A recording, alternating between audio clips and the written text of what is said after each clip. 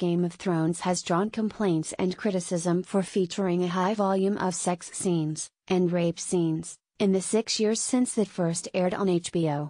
But one of the show's stars says audiences need to get over it. In an interview with Harper's Bazaar, Emilia Clarke says she gets really annoyed by that line of criticism. People say, "Oh, yeah, all the porn sites went down when Game of Thrones came back on." I'm like, The Handmaid's Tale? I fucking love that show, and I cried when it ended because I couldn't handle not seeing it. That is all sex and nudity.